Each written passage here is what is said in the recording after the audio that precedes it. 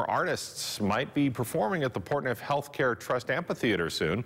United Concerts, which supplies the artists for the venue, has been sold to one of the largest production companies in the U.S.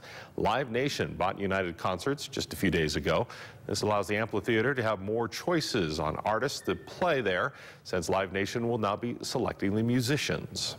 It's just a partnership that we can work with in developing the Portneuf Wellness Complex to continue the amphitheater to hopefully have a good, solid concert season coming up this next year. There won't be any direct changes other than the name on the ticket stub changing to Live Nation.